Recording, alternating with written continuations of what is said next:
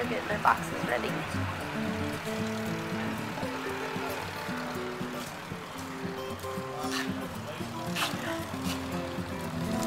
So how cold does it get in where these are going to travel to? Like negative 80 degrees Celsius. So this is the antenna. It's attached to this laptop, and on this laptop, I don't know if you can see it or not, there's a map, and they keep track of where the weather balloon travels through a radio signal that transmits a sound, and that sound relates to its position in space. Weather balloon, it's 80 bucks. Don't pop it. This is a model rocket parachute. It costs another $50, but it's more for the big model rockets. This is a knitting ring. If you've ever seen your grandmother knitting something, this is just a wooden knitting ring and a modified and stuck in. This is the communications payload. A lot of stuff in here. That's about a $100 2-meter ham radio, about a $100 combination terminal node controller and ham radio transmitter.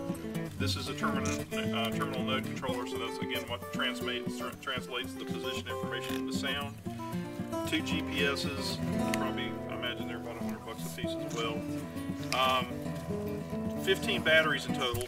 So we've got a separate battery for each communication setup. Plus there's 3 batteries inside the ham radio. There's 2 antennas. One goes up the flight train, one goes down. They're both actually, they're homemade, what they call J-poles. But it's actually made out of the old twin-lead TV antenna that you used to see on home TV antennas. So that's pretty much it for that. Here it's just a Nikon camera with a continuous, it has an interval timer. So once I hit the button, it'll take a picture every 30 seconds. And I've already started those cameras, and the card is big enough that it'll hold 3 hours worth of pictures every 30 seconds. We take pictures all the way up. And then the instrument that might be of interest to you guys is this is called a hobo temperature and relative humidity data logger. And so it'll take the temperature inside of the capsule, and it'll also, this little thing here will take temperature outside of the capsule. So it'll record it every 10 seconds. Basically, I have 2 computer fans here. They used to suck the air in so that all the whatever ash particles up in the air or dust particles just sucks in it. There is a tunnel kind of thing inside which directs these particles to a sensor. It is a sensitive phototransistor photo. So then it detects the particles and it records the changes in voltage. And then it is actually recording data log, data log. And this fan is used to suck the air out. So this is the basic mechanism. The other box here, I'm Adam, and I'm an electrical engineering student, and so I put together some different sensors that we can try and see what's going on up here. Out here you can see this is an air quality sensor. It's actually broken, but I'm going to see if it'll work. This one is an ozone sensor. It's got a little heater in it, and it heats up air to a certain temperature so that the sensor will be able to make accurate readings. And then this little one down here is air pressure, and that should give us very good quality air pressure sensing all the way about a third of the way up, and after that it tops out. I also have a hobo data logger in here, and so here's external temperature. It'll also measure internal temperature. And I have a 3-axis accelerometer, so I can tell how much this thing is shaking all the way up there, and a small GPS that I'm using just to do a timestamp on my readings, and hopefully it works. Fingers crossed. Oh, and candy. We got space candy. Yes. How much did you put in? Like the whole bag. I had like this little Nothing more thrilling than taking a bite out of some freezing cold chocolate after it comes straight down out of space. Ready? Set! 5. Where's everything? Good to go. 4. 3. 2. 1. Go!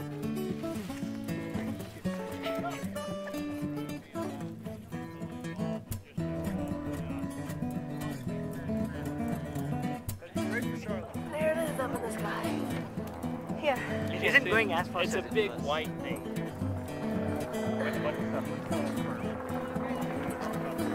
Sure.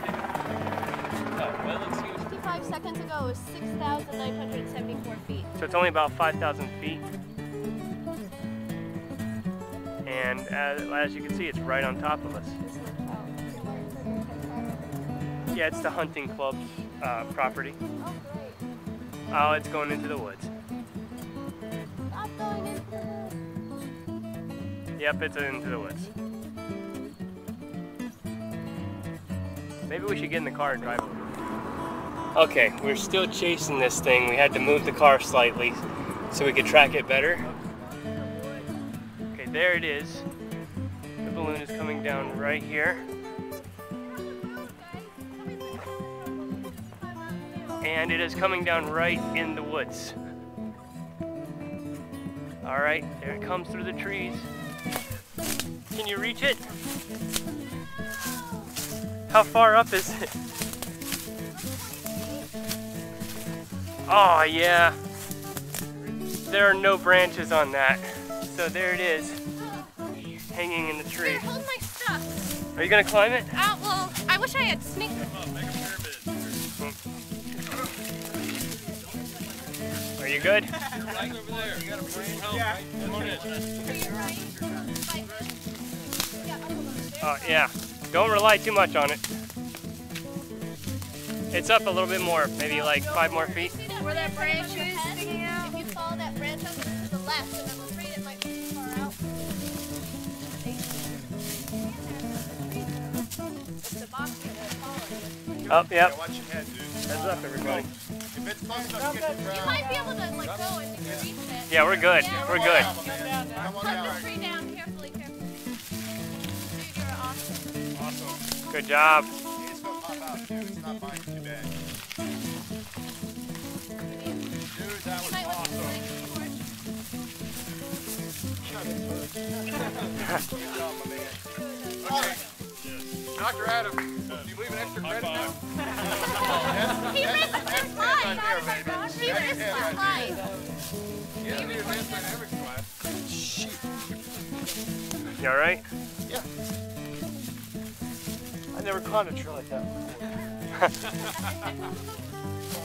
Yeah. Pretty clever. Get that camera. All right. Here are the boxes. Greg, you get the first candy. Come on. You want me to crack it open? So I downloaded the data from APRS in a KML file, which I uploaded into Google Earth.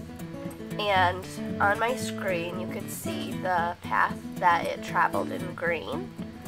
And in the red on the bottom, you could see the elevation map. So it starts and it reaches its highest point at about 83,120 feet according to this data.